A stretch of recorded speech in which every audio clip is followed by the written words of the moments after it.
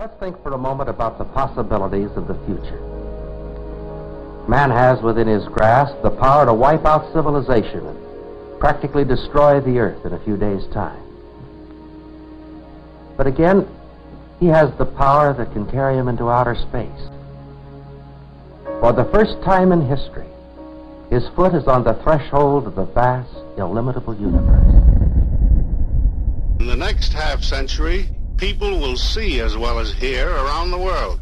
Pocket-sized radio instruments will enable individuals to communicate with anyone, anywhere. Newspapers, magazines, mail, and messages will be sent through the air at lightning speed and reproduced in the home. A transition is about to occur. What happens on Earth now will affect the entire universe. It is an important time. And you come to Earth at this time on assignment to create a shift, to make a change, to assist in the transition. You are magnificent beings, bringing back the concepts of light, which are information, and love, which is creativity, is the plan.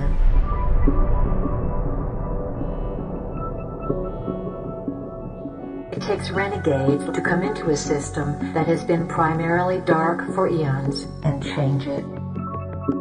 It is a vast plan you are participating in such a challenging place at such a challenging time. Also, we are here to assist, to teach, and to evolve as we go through this process together. We are assisting you in bringing your own knowing forward.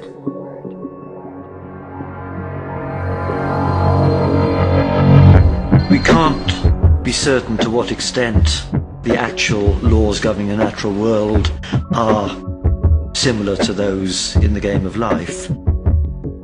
We do know that the laws governing the natural world are simple. We can write them down in simple equations. We can program computers to simulate them.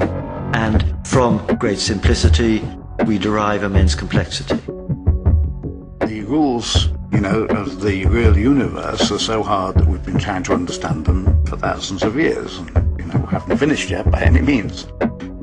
So one can't really expect too much. But already, these tiny trivial laws exhibit interesting behavior.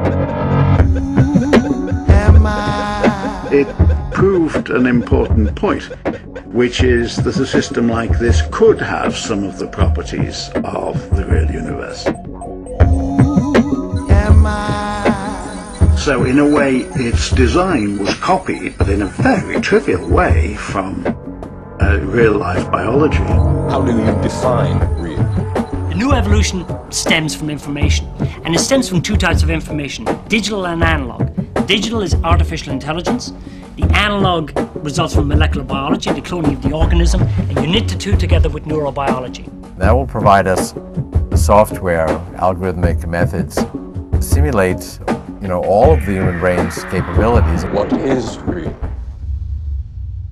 Real is simply electrical signals interpreted by your brain. Science has taught us, against all intuition, that apparently solid things like crystals and rocks are really almost entirely composed of empty space, broken only by tiny particles so widely spaced they shouldn't count. Why then do rocks look and feel solid and hard and impenetrable?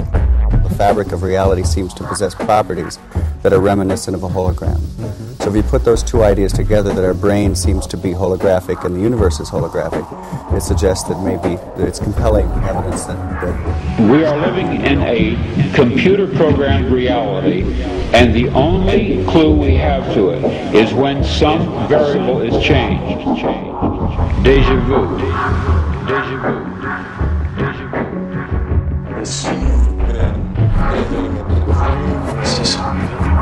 Is it really so hard to believe?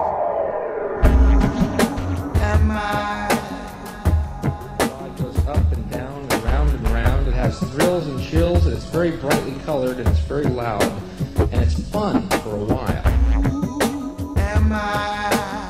They begin to question, is this real or is this just a ride? And other people have remembered, and they come back to us and they say, hey, don't worry, don't be afraid, ever, because this is just a ride.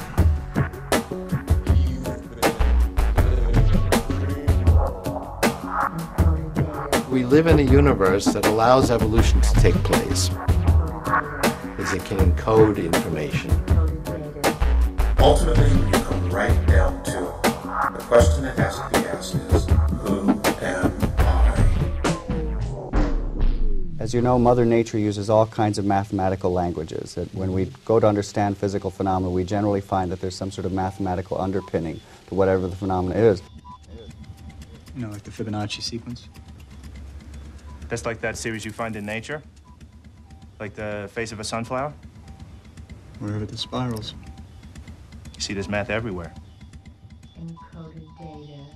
How did we end up in a universe like that? Why should the world behave according to mathematical laws? And it turns out, in fact, all of our senses appear to rely on sort of Fourier transforms, that they all seem to use the same mathematics. So again, here's evidence that the brain uses the same mathematics to decipher the sensory world as are involved in the making of a hologram, which is, as I say, not proof, but compelling evidence that something is going on there. It is not only that it becomes easier to describe with mathematics. As you go deeper and deeper into reality, mathematics becomes the only way to describe reality. The process of moving into this higher octave of understanding, this blending of dimensions and creation of new territory, will lead everyone through greater understanding of death. How are you going to run the universe if you can't even answer a few unsolvable problems? Huh? Come on, big fella, let's see what you got.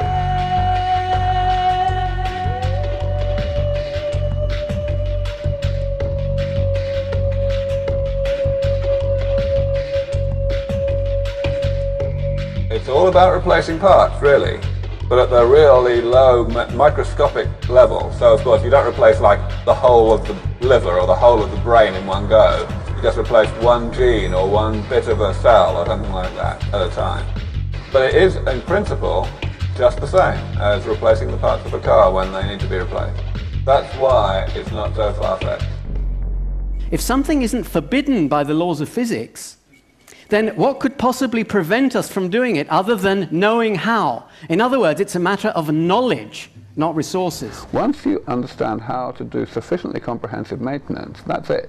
You can just keep the machine at a manageable level of damage, so to speak, a level that is not prejudicial to the functioning of the machine. The analogy we make to biological circuits is to computer circuits, where we have logic gates.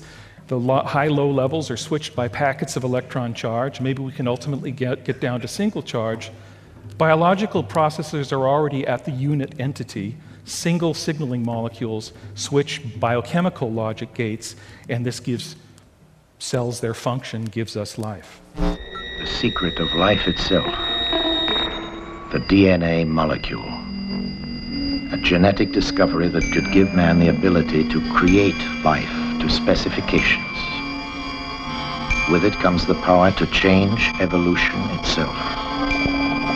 Never have we had such opportunity, or such awesome responsibility. Feynman wrote, but I'm not afraid to consider the final question as to whether, ultimately, in the great future, we can arrange the atoms the way we want, the very atoms, all the way down. What would happen if we could arrange the atoms one by one the way we want them? We're just at the edge now of this very parallel digital revolution in fabrication, the molecular assembler, that it really builds everything on a molecular scale, so that at that stage, it's very much like life, where a part can make a part that can make a part. But really, this is only the beginning of what is possible. I mean, one day, there is going to be a whole class of molecules that are better at following our instructions than DNA is. Imagine what that might mean. If our computers were made out of these, then they could rewire themselves.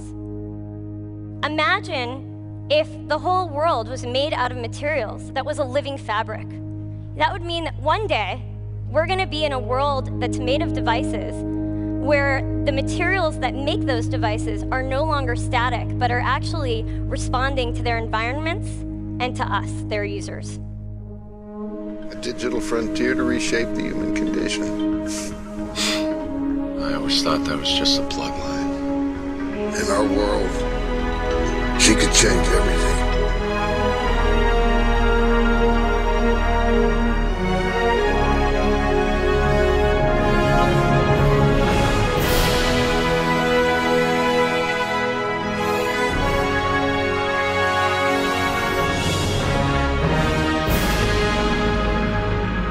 Previously, we were constrained by our place in society, by biology, by socioeconomic forces, by world events. For the first time, those things are not going to apply. For the first time, we are being challenged to just push ourselves to our limits. We are making the transition from being passive observers to the dance of nature to being active choreographers of nature.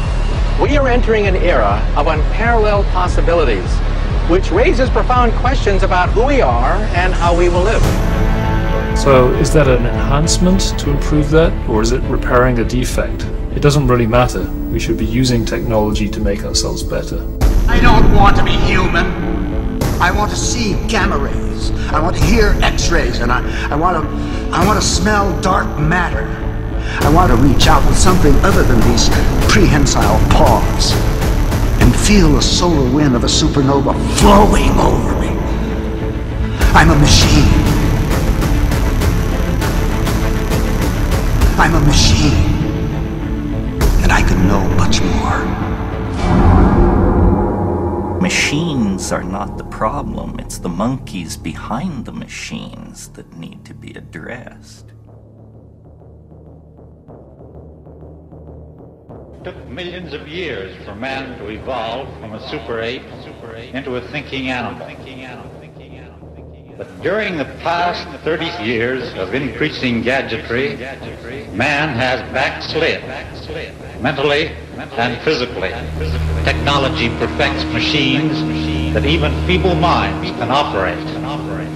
The unintelligent user of gadgets still retains the mentality of primitive man. Machines get better and better, illogical beliefs persist. Mechanized and moronic man moves toward extinction.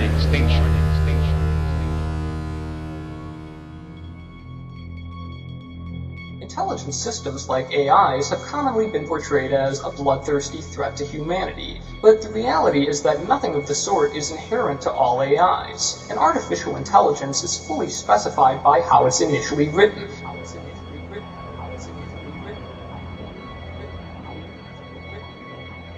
This is something we have to be especially careful with. When an intelligence can modify itself or decide what the systems it produces will want to do, it's very important that this intelligence has a stable and benevolent system of goals. This is absolutely crucial to ensuring a suitable outcome, and designing a safe singularity may end up being one of the most pressing problems we'll have to face in the coming century.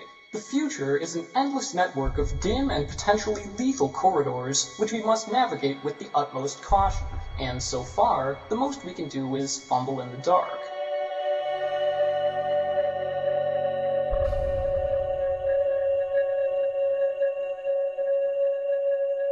Here we have a chance to turn on the light, chart a path ahead, and find the best way through. Is it guaranteed? No. But if we can solve this problem, it might unlock the rest. Well, one thing is certain, science alone can't decide it. The question will be decided by the people of the world, by you and by me. And the answer will depend upon what kind of people we are. Yes, science has given us a fearful and yet a very wonderful thing to use. How it is used will be determined by things hidden deep down in the hearts of men.